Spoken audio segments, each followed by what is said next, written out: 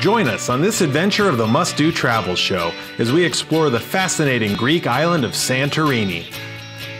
Be sure to follow and like our show so you can get updates as we explore new destinations all around the globe.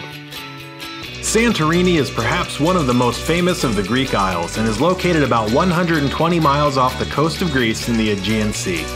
The island and its surrounding neighbors form a ring shape due to these islands being formed from the rim of a volcanic caldera, which was created as a result of the largest known volcanic eruption in recorded human history. This occurred some 3,600 years ago. Today, that caldera leaves behind a calm and shallow bay that has been a safe harbor for ships over the past few thousand years. Today, Santorini is a popular stop in the Mediterranean for tourists, and playing host to tourism is the island's #1 source of income too, followed second by its winemaking and agriculture.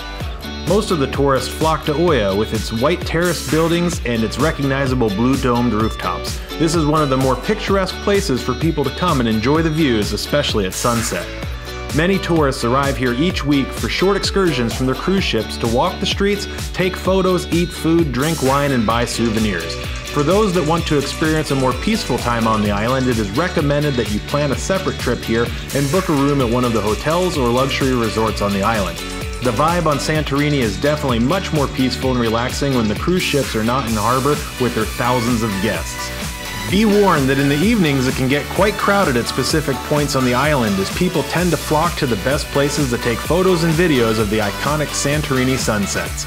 You might be better served booking a dinner at one of the restaurants with a view around this time. You might want to make reservations ahead of time though. Or you could rent one of the suites that have a private balcony with even a plunge pool on the patio facing the sunset. For many people, this would be a once-in-a-lifetime dream vacation.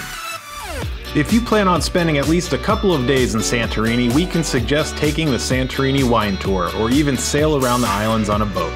On land, there's plenty of hiking and endless alleyways and hiking trails to get lost on for a bit. There are even remnants of some of the island's ancient civilizations that you can visit at various places around the islands too. Aside from that, plan on dining on some fine cuisine and great wine, as Santorini is well known for its great food and beverage. You'll find a whole host of bars and restaurants around the island, as they are almost as plentiful here as the gift shops.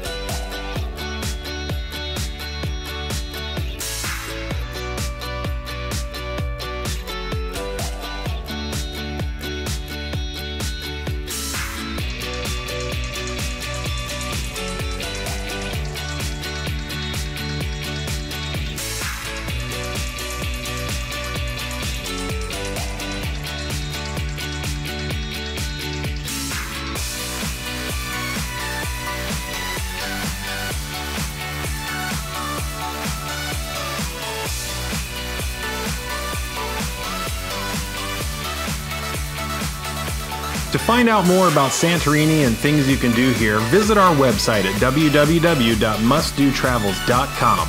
We'll also leave a link to some resources attached here in this video. Until next time, this has been another Must Do Travels adventure.